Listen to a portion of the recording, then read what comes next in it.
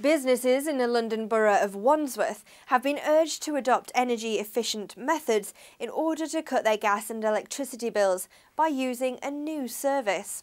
The Greening Business Service is aiming to help companies reduce their spending while lowering the amount of future maintenance that may be needed on a regular basis.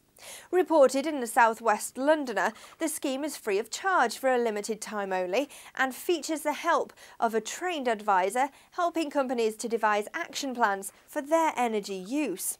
In addition, new cycle tracks are provided for participating companies who want to encourage members of staff to cycle to and from work.